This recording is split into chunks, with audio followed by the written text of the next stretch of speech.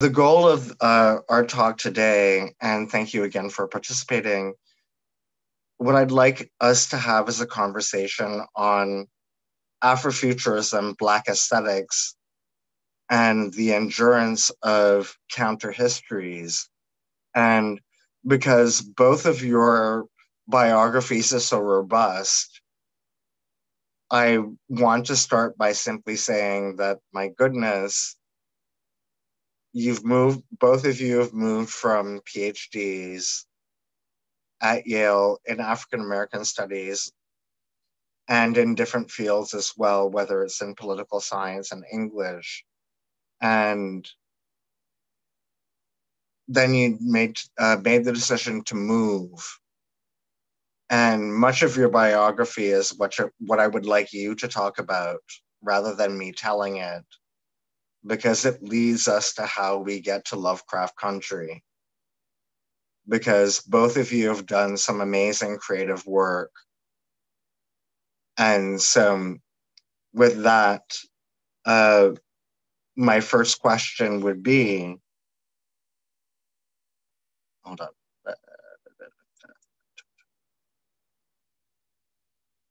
Oh, my apologies. What made you decide to leave from academia? I can jump in here and start. It's so great to see you again, Chris. Thank you. So great to see you as well. Our time at Yale was memorable. Bush era. Yeah, the Bush era, a lot of protests, and Katrina thereafter.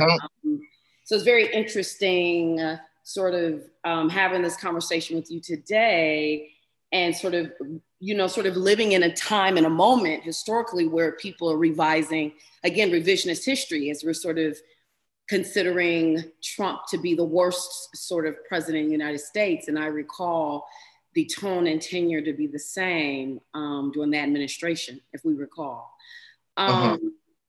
So just a bit about my background. I grew up in Los Angeles, California. My family is, have been entrenched in the Hollywood industry for quite some time. My grandmother's Marla Gibbs from the Jeffersons in 227. My mother, who's an actress, a producer and director, she started a theater company. It was the only Black theater company on 82nd in Vermont, which is located in South Central LA.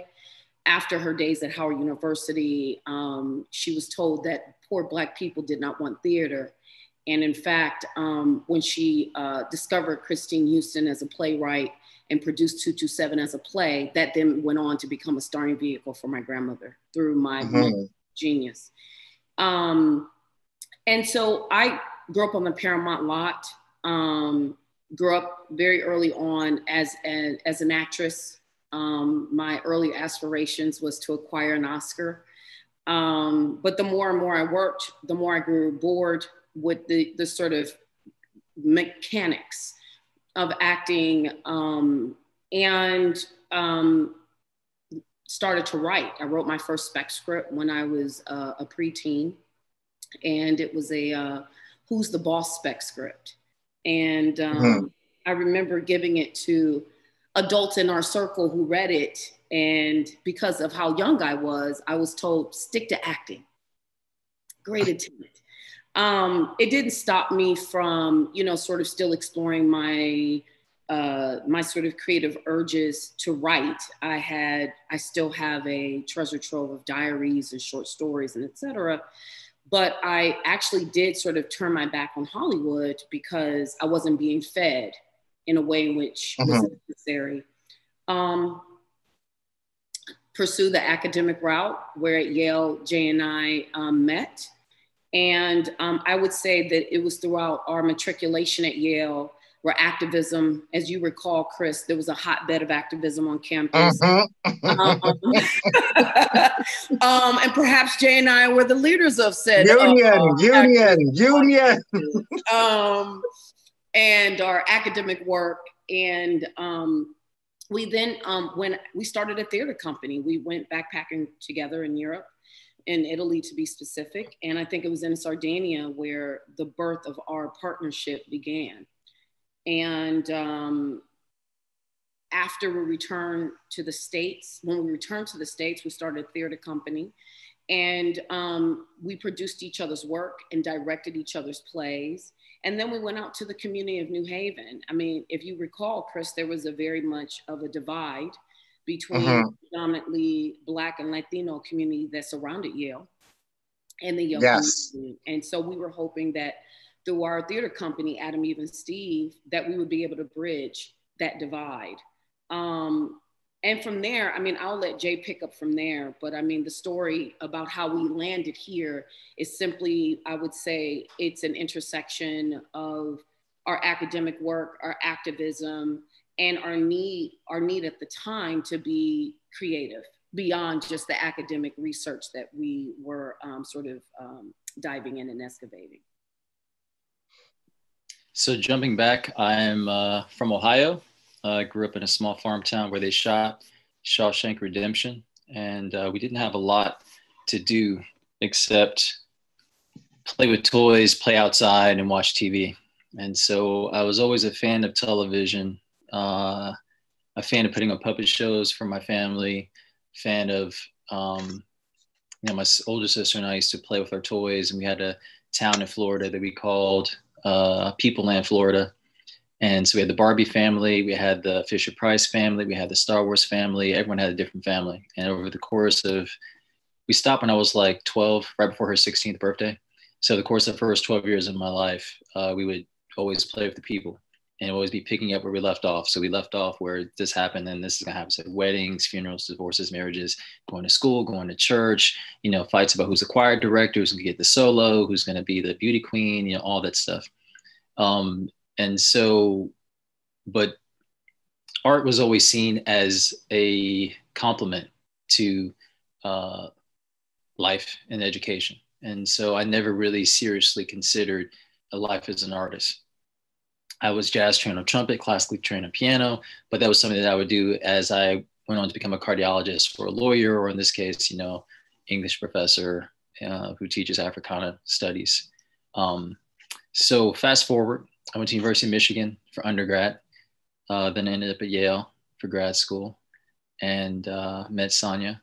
And as she said, getting to the Italy of it all, we got back from Italy, we formed a theater nonprofit. And for us, it was really about, we had various incarnations of activism, meeting with our scholarship, and with our artistic expressions. And we decided to shoot a documentary.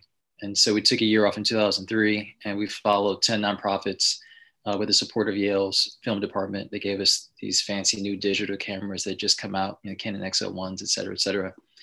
And we followed Rock the Vote, Punk Voter, Hip Hop Political Convention, New Voters Project, Stonewall Democrats, College Republicans, College Democrats, and a few other organizations. And just really getting the pulse. Sonya said at the beginning about W's reign.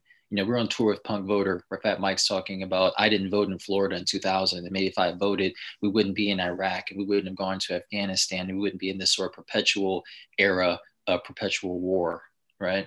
With people that had nothing to do with 9/11, even if you look at the 9/11 report, all conspiracies aside, because I'm a conspiracy theorist, all conspiracies aside, Iraq and Afghanistan were not behind 9/11.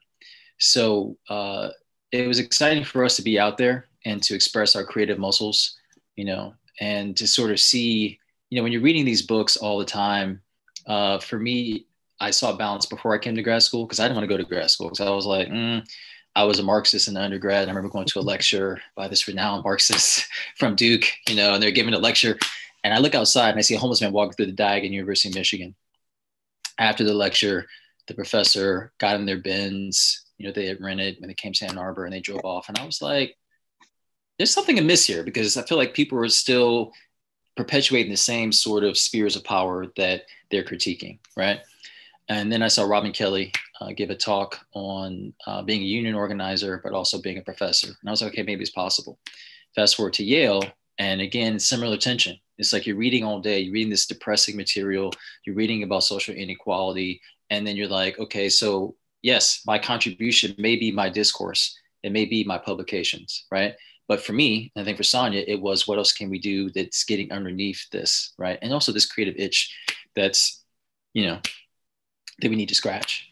And so coming out of the documentary, we wrote our first pilot. We got to LA. We were trying to produce a documentary because we lost funding for it. So we ended up donating the footage, over 300 hours of footage. We donated to UCLA, the Bunch Center. And we were like, let's just go for it, And we set out to write TV. Our first pilot was about a reporter post 9/11 taking on a quote unquote Fox News organization that she used to work for. Our second pilot was about veterans returning from Iraq with a wartime secret. This is before Army Wives and people were talking about it. So when we wrote it, people were like, "You're not supposed to talk about the war. No one wants to hear about that." But we were passionate about voices of the marginal, voices that weren't being heard, right? Voices that are counter-hegemonic or contradictory or getting that in-between space that makes you feel uncomfortable. So in 2009, we ended up getting into the Warner Brothers workshop, and we got staffed the following year. And we've been staffed ever since for the last 10 years. For us, the big shift in our career happened around 2012, 2013. We had a couple staffing jobs. First staffing job was amazing. It was excellent. It was awesome. Second staffing job was not as great, for whatever reason, power, spheres of power, and we thought we left this behind. But, when you get to a new space, you realize power replicates itself, so as Sonya is known for saying, Hollywood writers' rooms are whiter and more male than Congress, right? And you can see this even in TV, right? We're in a quote unquote renaissance right now, but, Kerry Washington with Scandal was kind of the first Black lead of a drama in modern history, right? Black woman lead of a drama, right? Modern TV history. That's 14 years ago. And that white suit that rolled in with Kamala. Yeah. It's so recent. It's so recent, So for us, we wanted to write our passion and write to what our ideals were, because we always try to infuse our academic backgrounds into our writing. And we wrote a neo-Nazi pilot called The Fourth Reich, which we sold to Showtime. At the time, people were sort of saying it wasn't realistic because President Obama was in office, and they were like, racism isn't around anymore, and it's dead, and this is surreal, and it's not set in the South. Is this yeah it's not set in the South with Confederate flags and no one sleeping with their cousin and none of the stereotypes that make people feel good about themselves. It's basically in the land of the free and the home of the quote unquote brave. If you have white skin but not white privilege, what do you do psychologically, right? You go out and you form a gang, you become a white nationalist, basically.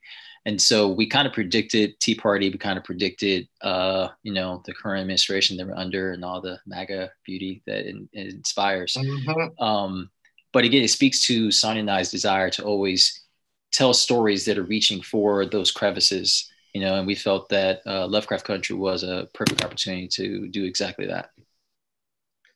And so my next question might be arbitrary, only because as I began, there's been interesting kind of discussions and the emergence of engaging with speculative fiction, but also what we would call, what we're now calling Afrofuturism. And so both of you,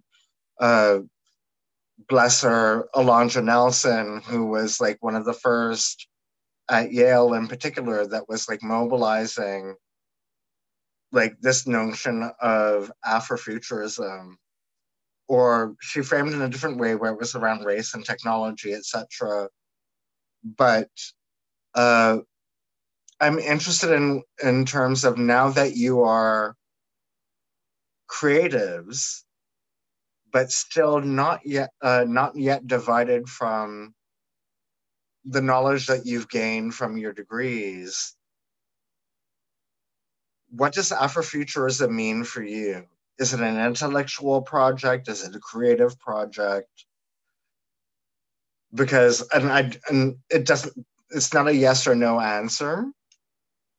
It's more of a kind of, because I've always thought that literature is the best theory ever. And so when I posed that question to you before we went online, Uh,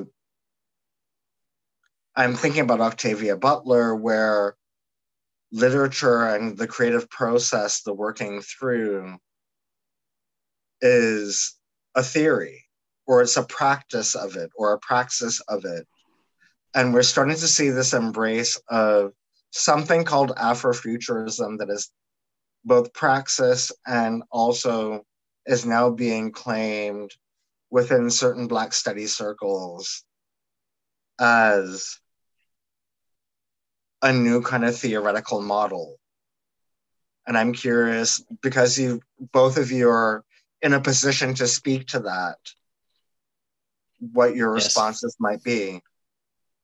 I'll go first. I feel like for me, I have a very specific understanding of Afrofuturism. I think partly because music is a huge part of my background, and I was a huge like Parliament Funkadelic, Sun Ra, Bootsy Collins fan growing up. And so when I think of Afrofuturism, I think of space as a place. I think of Sun Ra. I think of John Swift teaching his class at Yale. I think of music as the sublime, as a sort of like, all the possibilities that you can sort of find. What I found in terms of creative versus the academic background and theory, I feel like it goes beyond literature for me. I would say literature is great, but Sonya has a PhD in in African American studies, political science. I also feel like political science, married to Africana studies, is also Afrofuturism, because in my mind, since 1619, the project of the Black experience has always been to project ourselves into the future, right? So yes, it is space is the place. Yes, it is UFOs. Yes, it is technology. But really, I'm envisioning. We say we're the hope and the dream of the slave or the enslaved, right? Like my great grandmother held me, 6 months before she passed. Right, I was born in October. She died in March. I was her dream made flesh, right? That's where that line in episode 9 of Lovecraft comes from. When Letty's talking to Tick's great grandmother, she's like, "This is my hope and faith made manifest." So I feel like Afrofuturism is really about our ability to project ourselves into a future that's without segregation, that's without Jim Crow abuses, that is without lynch parties, that's without sharecropping, and that can come in the form of literature, right? So like Octavia Butler, right, who's writing, or Samuel Delaney, right? Or that could come in, writing some public policy, right? That people think is like, oh, this is too ahead of its time. We can't do this. Ways of understanding our relationship to a terrorist organization, historically, like the police, right? That have we go from slave catcher to policing our bodies in public space to this day, right? If you're a political scientist or you're a sociologist, I remember we were at Yale, we talked about there should be sociologists talking about why do people shoot Black people so fast, right? Mm-hmm. What is that? Is that biological? If it is, it's depressing. Is it culturally ingrained? How do we fix it, right? Who's going to have those conversations? To me, that is a part of the Afrofuturist project, because the conceit of it to me is how do we survive, right? Because it seems like we're always being compressed in the diaspora, always being, today is, I forget the actual term, but it's like, it's basically like, they celebrate Black History Day in Brazil, right? And there's an Afro-Brazilian man who's beaten to death in a grocery store today, I think by the police. I haven't looked closely at that article because it's, again, depressing. But we're always being smushed and smashed and squeezed and pulled Down and tossed. Yes, right? And so for me, that's why Afrofuturism is so interesting, because, going back to Du Bois, going back to, Paul Laurence Dunbar, like Sojourner Truth, like June Jordan, we're all having similar conversations about that which is out there. Is it on Mars, or is it here right now? Is it Ghana, right? Is it Salvador? Is it, Toronto? Like it. So I think that's where and so I don't know if that answers your question, but again, in terms of Lovecraft. It totally does. Okay. I mean, it's such a great question, but it's also so layered, right? Because as Jay was sort of extrapolating, I was considering the notion, and I think I did this when we were at Yale, as to how we ourselves are the aliens in that context, right? The sort of idea that one has landed in a space where their bodies are both a commodity and both feared, both hated and celebrated. And the sort of idea of how that then sort of creates a world where, right, the dominant gaze is constructed through your existence, even though it is not yet recognized. And so the African-American experience and the need through Afrofuturism to imagine a world where African bodies and histories and culture and language are centered, it's a very difficult question to answer because, again, in that, I would say Afrofuturism, people could, in fact, argue was born in the bottom of the slave ship, where modernity itself sort of arises, right? Where the experience of people of African descent at the bottom of that slave ship does become the center of the world, does become the center of the narrative, although the dominant historical retelling of history attempts to erase, right, the erasure of that experience.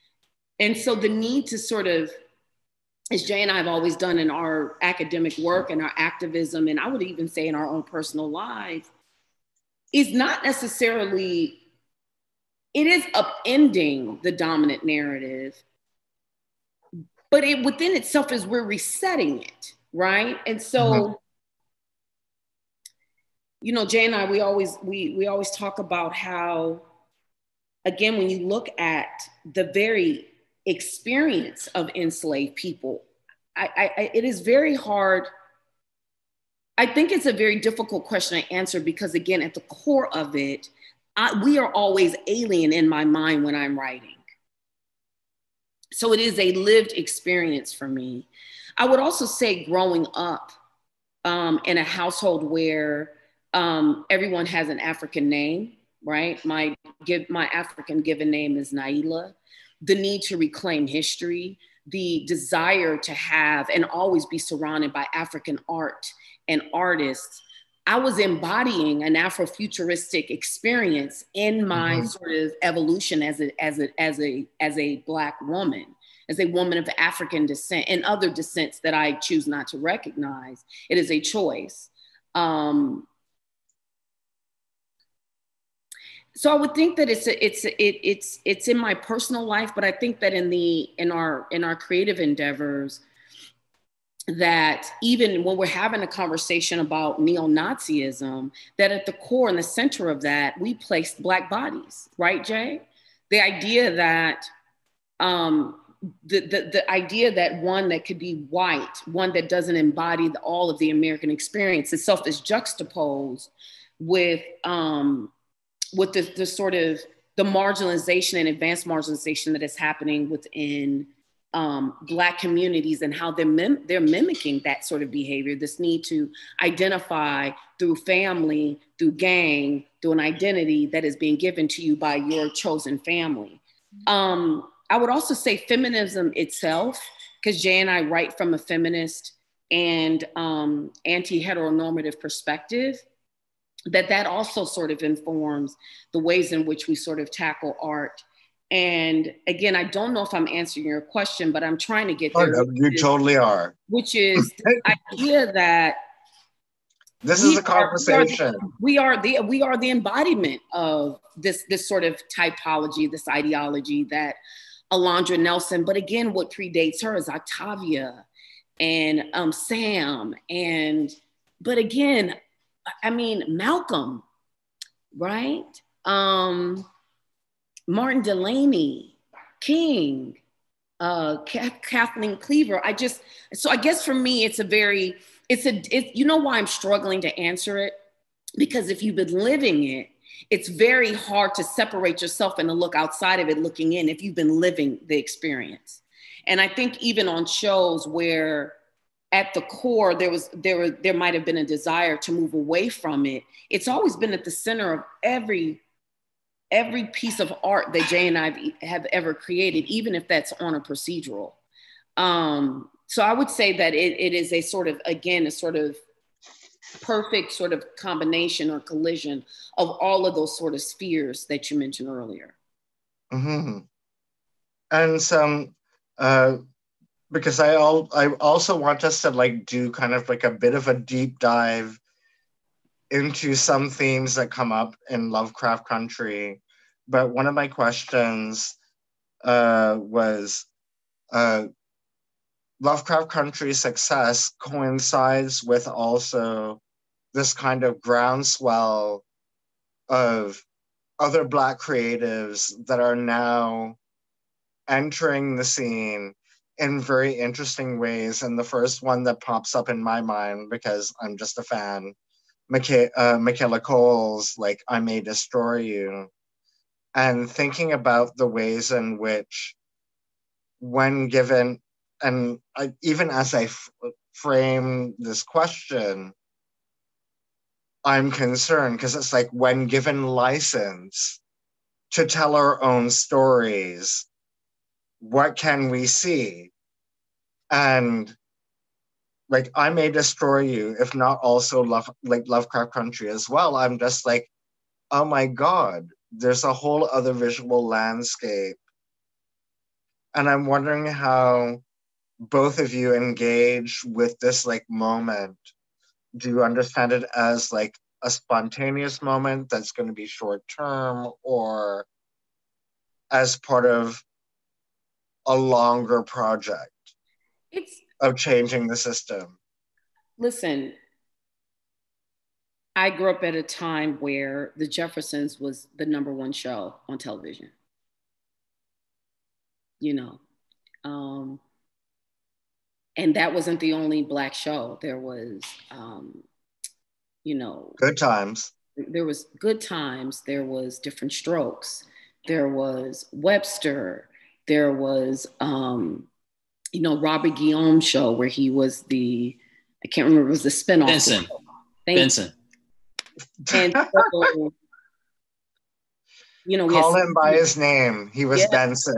Right, Benson. We had Sanford and Son, right?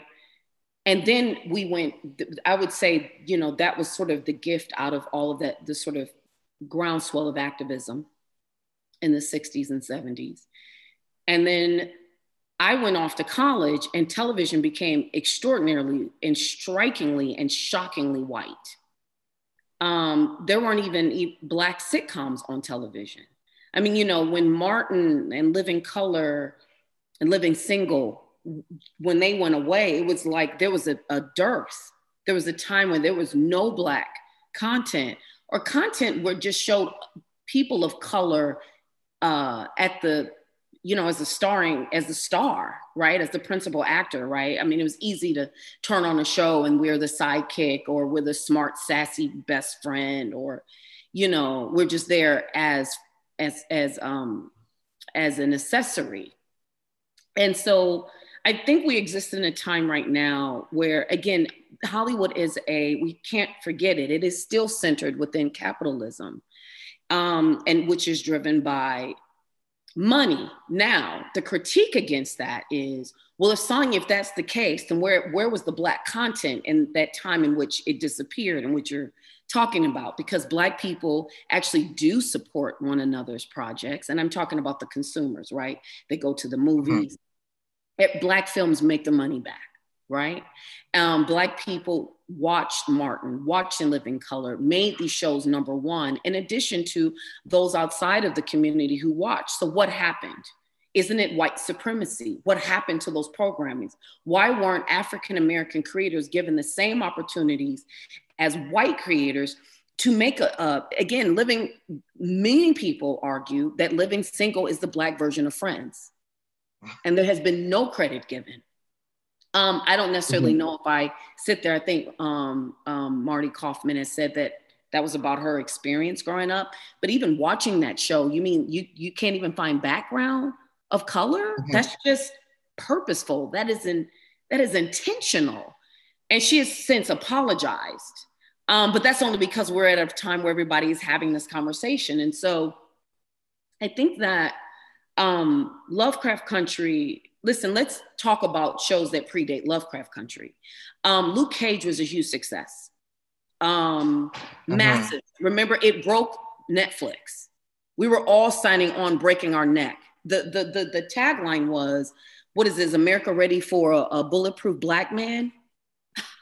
Genius.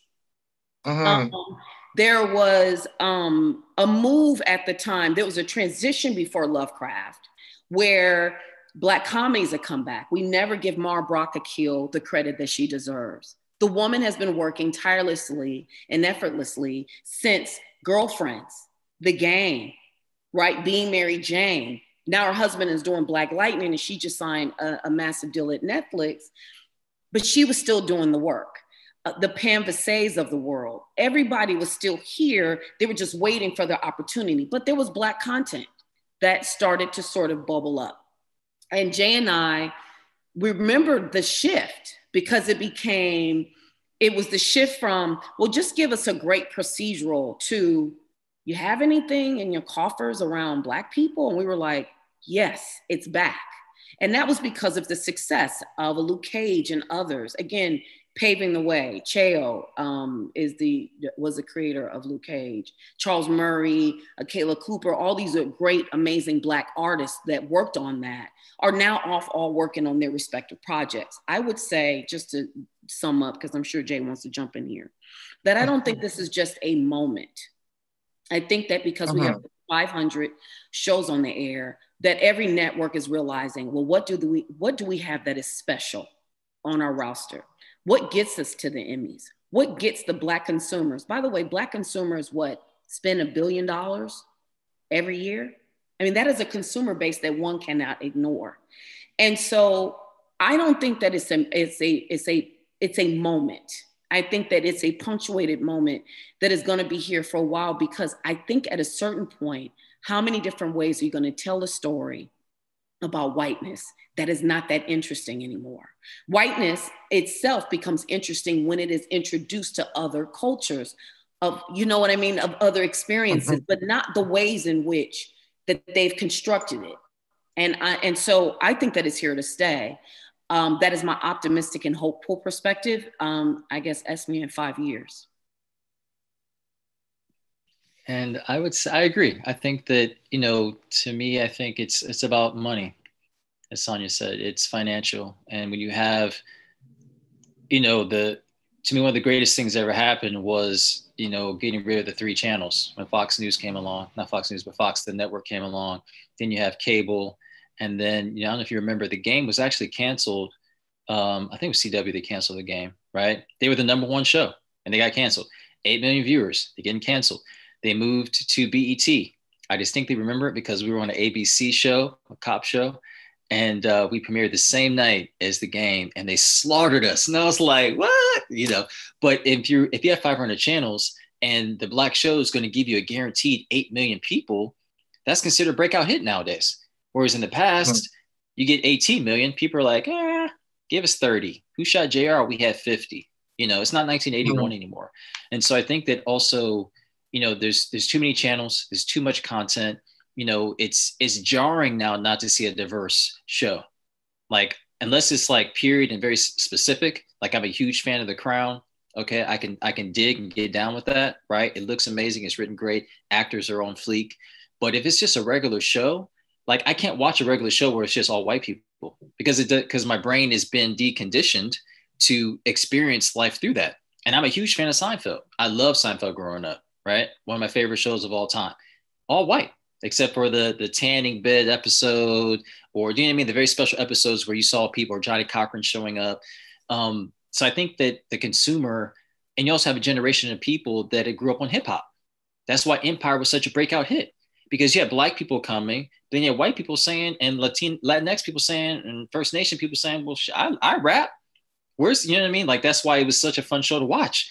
And I can't wait for them to be like, where's the spinoff? Because you could put this shit in Japan. They rap in Japan, like, what's up? Do you know what I mean? Like, where's the Japanese mogul coming in to take over the empire? It's Lucius's lost son. He's Blasian. Do you know what I'm saying? Like, there was so much you could do with that show because hip hop is a global phenomenon. We keep forgetting that. You know, we shrink it to the Americas, but it's like, it's interesting because I feel like, you know, it's bittersweet because I feel like in a lot of ways, a lot of hip hop nowadays is about, you know, SISRIP and addiction, and it's very depressed for, you know, a lot of the younger generation. But if you Google, you know, breakdancing in France, you see these Algerian brothers and sisters like pop locking this shit like it's 1982. And you're like, what? It's like amazing. You know, it's in Brazil. It's in Tokyo. It's everywhere. So I feel like because there's so many channels, because HBO Max is global, Netflix is global, Amazon is global, you need shows that are gonna spark to those populations. You know, Sonya and I we can't wait to have our shows. They're set in Nigeria, they're set in Botswana, they're set in Ghana, they're set in Egypt, because we want to tell those stories for literally our whole careers. You know, like we wanted to do a Tulsa feature in 2005. We're still at Yale. And we're like, okay, we can maybe get this Tulsa feature done. No one's talking about it. People are like, nah, no one wants to hear about Tulsa Massacre. Whatever, right? No one wants to hear about Emmett Till. Whatever. And so, again, another thing that was great about Lovecraft is because the door has been opened, it's an opportunity for us to tell these stories. And people are like, oh my gosh, the Tulsa Massacre is heartbreaking. It's tragic. It's infuriating, right? And again, it's still a conversation starter because it's still relevant. You know, if you look at, you know, I'm not jumping ahead on your questions, but, you know, episode 3 of Lovecraft, when Letty's in the back of the van with Lancaster and they give her a rough ride, right? If you look at the Philly PD, they sold a lawsuit a couple years back for the rough rides they were doing for, you know, black bodies, right? Freddie Gray was murdered, right, on a rough ride in Baltimore. But episode 3 airs in the context of Breonna Taylor and George Floyd. Like we've even, you know, we were writing to the last quote unquote era of black bodies being shot down and killed by the police. And we debuted within another era of black bodies being shot down and killed by the police or suffocated on camera. So I think that because I think even if people don't have the conversations about being anti-racist, about tearing down systems, I feel like as consumers, capitalism and the fact there are so many channels and there's so many opportunities will ensure that these stories will continue to be told. And there's so many stories to tell. And so it's in this spirit where, and for clarification, I was giggling because when you brought up Seinfeld, I was thinking about that episode where Elaine was dating like unidentified, potentially mixed race person. Yes. And it's like, so what, we're just both two white people? Yeah, let's go to the gap. And then like trying to decide, like, are we in a mixed, like, I can't believe they were treating us like this because we're in a mixed race relationship. I'm just like, but which one of you is mixed race? But it was fantastic because remember the famous line at the end of the episode is like, well, you're white. Oh, so you're just white. And they were both deflated and disappointed. And they said, want to go to the gap? Yeah. That defining whiteness as a consumer, it was just, anyway. Yep. Great episode. Yes. And so I want to jump to a different set of questions. And so this might make us move to the side and we're looking at visuals. But one of the things that struck me, because one of the questions that I'd offered you earlier is that like Lovecraft Journey is like so incredibly genre bending. And you know that I'm going to be going in a different direction after this. Hold on. I'm just trying to make sure that I'm syncing everything properly. Oh, you've got to be kidding me.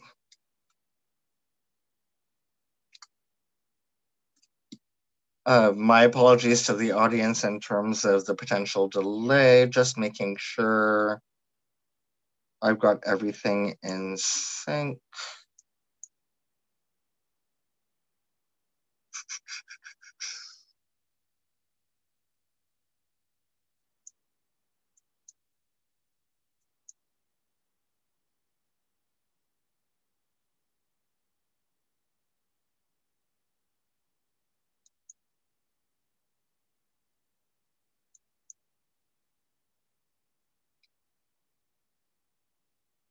But one of the well, I'll pose the question, and then what I wanted us to do was to speak to particular kinds of scenes that audiences encounter. And so the question was more specifically around how do you define, or how could you define Lovecraft Country? Because I've heard people like speak of it as a horror show. And my first thoughts, and these are the images that I'm trying to conjure, but my tech abilities, hold on, oh wait. Oh, here it's happening. From current slide, skip.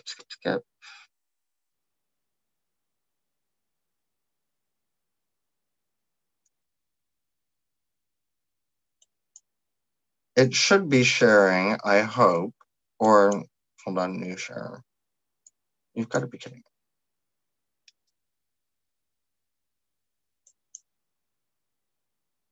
My apologies with the whole tech thing, but no worries. As we all know, these are new times. Mm-hmm. I'm still stubborn, so I'm going to try and pull up the images because so the image that I was going to conjure was Ruby, mm-hmm. in the first episode, where she is performing, and what we begin with in Lovecraft Country is Black joy, as well as what we see as familial tension. But nonetheless, it's Black life undisturbed. And so for me, this idea of how do we understand Lovecraft as a genre? Is it sci-fi or horror? My next thought was, as soon as they do the road trip and they're going into sundown, it's but this is already horror. I understand it as such. And that was kind of the jumping off point for me. And I'm still, again, stubborn. I'm going to try and pull up the images. Okay. I can jump in while you're looking for images. I think that, joy is, again, it's Afrofuturist, right? Because as a coping mechanism, if you're enslaved and you're experiencing all these horrendous things that are happening to you, you find ways to survive. So growing up, I was always taught, don't let, oppression steal your joy, right? Because if they steal your joy, then they have everything, because they can oppress you economically, they can oppress you physically. But if you read a book, no one can take what you put in your brain out. Even if they kill you, you still have knowledge, and knowledge is power, right? In the same sense, joy is also power. So I think that, and it goes along with, joy along with apathy, or sort of like what people call apathy, but against a coping mechanism for facing a matrix that literally grinds our bodies and, commits sexual assault against generations of Black women, and then says the offspring of those assaults and rapes are smarter and more beautiful than the people that came here. It's insane. And so, all that to say, I agree, Lovecraft to me defies genre because Black experience defies genre. It's arch. If you pitch what I just said, right? A group of enslaved people come over, their tongues are taken, their food's taken. And again, let's remember, these are teachers, these are doctors, these are artisans, these are farmers, these are siblings, these are parents, right? It's not just a void of you're an enslaved person. You had a fully formed 4-dimensional, spiritual, emotional, financial life, cultural life that was snatched, right? You put in the bottom of a ship, shipped across the world, and then you're used to build wealth, right? That in and of itself is horror. That in and of itself is genre. It plays like a sci-fi film, like Sonya said, we're aliens. Like that is, so for me, when you think about H.P. Lovecraft, I don't know if he's gonna come up or not, but to me, it wasn't interesting. Like him having a cat called Nigger Man is not interesting, right? That's a very bargain basement, boring, white supremacist, African person or African descent runs into a guy and, the voodoo spirit jumped into the white man and killed him. That is like the birth of sci-fi, what? So we're already there. Do you know what I mean? Like white supremacy already put us at the core of sci-fi as the creature, as the other, right? And so really what we were doing with Lovecraft was just illuminating it from a different perspective, where we go from, instead of, we're the monsters coming in to kill people, it's kind of like a homage to Night of the Living Dead with Ben, or we're on the lookout for the bigot in the pilot, right? Because the bigot is the true monster. It can come up and kill you at any point, take your property in episode 3, take your job in 5, lynch you in 8, destroy your whole life and your family in 9. The bigot represents this sort of archetype, right, that looks at horror through the lens of the Black experience, because again, what is your biggest fear as a Black person walking around the diaspora? Is it the police, or you do not fear the police? Is it walking into a store? I like to crack the joke. I say, if I walk in a store and, they say, hey, sir, can I help you? I'm like, oh my gosh, they think I'm going to steal something. They're going to follow me around, right? If I walk into a store, they don't say anything to me. I'm like, well, my money's not good here. They're ignoring me because I'm Black, right? That's a conditioned response from white supremacy. And so, I don't know if that's answering your question, but to me, I feel like that was the beauty of Lovecraft. Completely. Like, I'm realizing that, because I just sent you 7 questions, but like the first 4 already provoked answers to certain questions that overlap. I'm interested in, and I'm hoping people can see this. Hold on. I'm supposed to be sharing. Hold on. Can you see slides on your end? We can. Okay, yes. Good. Mm-hmm. But they ain't moving, so I don't know what that's about. Well, that's okay. I'll just sort of jump in and just say that I think that when you look at the image of Ruby, when you talk about joy, I think Angela Davis said it best. And I think Condoleezza Rice said it as well, which is, within segregation, African-American communities were thriving. Children were happy. Families were, either, building and bridging or breaking apart. People were living their lives. And so the need and the campaigns historically to sort of return back to segregation is this sort of idea that when there are no white bodies present, how does one who is Black take agency and control over their happiness when it isn't defined by power or violence or the white gaze, as Jay was sort of talking about, walking through the store and being monitored, surveilled, or just haunted. And so to me, that's why the pilot itself was so significant, because there was, after that, right, we had small moments where we, our characters were able to sort of make love and laugh, but mostly they were just in terror most of the rest of the show. So it was important to show, what does Black life look like without interruption, right? Which is a line from episode 5. What is Ruby when she's uninterrupted? And so I would say that, that as the elders have once said, and at the end of Dr. King's life, remember, he contemplated returning back to segregation. We do remember that, right? I love how we only remember Dr. King in this sort of stagnant image that's on a stamp, but he's that we need to integrate when, on economic principles, it was like actually Black people had survived better. Exactly. When we created our own local economies. And so then what is it like? What does integration mean in this context? Yeah, exactly. And I think that that's what's happening in the pilot, right? Again, before there's an interruption, there's greatness, there's happiness, there's joy, and there's celebration. So, and I would say just really quickly, just to wrap up that question, Lovecraft Country defies the need to narrowly circumscribe it to one category. It isn't just horror. It's sci-fi, it's horror, It's a historical roadmap. It's a text, if you will. It's a family drama. There's a love story at the heart of it, right? And that love story goes beyond Letty and Tick. It is with, Montrose and his son, Tick. It's with Hippolyta and herself and her husband, her love for her daughter. I mean, love is all throughout the show, on top of it being an Afrofuturistic, sci-fi, horror, African-American historical piece.